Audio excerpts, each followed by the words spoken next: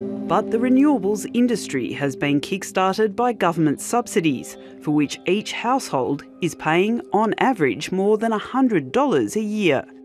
There's a subsidy now being paid by people who don't have rooftop solar, and it's just not necessary anymore. So there's just no reason now to get people who don't have rooftop solar to pay for your rooftop solar. Anything that is government subsidised opens the door for people or companies who want to make a dollar out of the system. So be very careful that you're not just a pawn in their way of making a lot of money. For those Australians who've decided to install solar panels, the sun doesn't always shine. The dent it's made has not been worthwhile. I think possibly after about 20 years we might get our money back. This solar system in Brisbane's west cost Alex Smith $9,000 back in 2012. It became obvious very quickly that it was not delivering anywhere near the sort of return that a 3 kilowatt system should return. The efficiency of the system was nowhere near what I was told it would be, and the returns were very disappointing. The panels were placed on a shed roof, partly shaded by trees. I expected somebody to come out here and physically inspect the site and say whether it was suitable or not. But the way they did it was just simply to look at an aerial satellite photo of the property.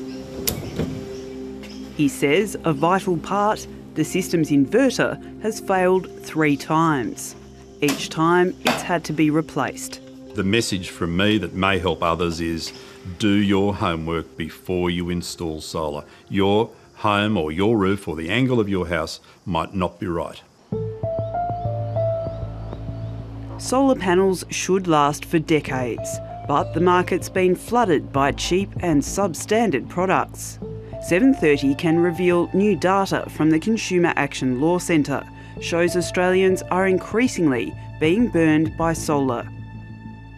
At least 700 solar companies have gone out of business in the last 8 years, and it's left an estimated 650,000 consumers as so-called solar orphans, many with worthless warranties.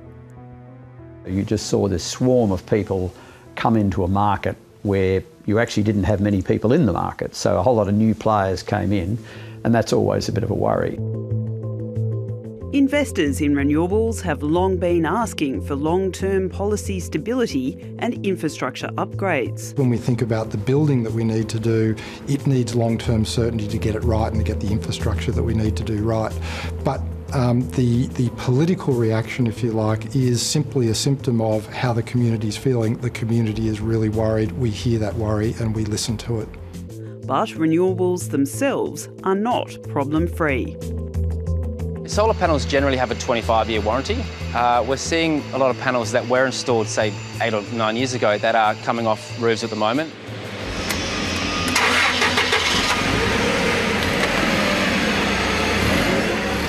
Most are destined for landfill. This facility in South Australia is the only site in the country that's dedicated to dealing with solar panel waste, and it's nowhere near keeping up with demand. We're doing approximately about 500 to 600 a day. The panels are stripped down to their components and the materials separated for reuse. Because it's an emerging issue that's not really looked at. Sooner or later, about 1 million tonnes of solar panels will end up on the scrap heap. But it's a problem Australians have largely ignored.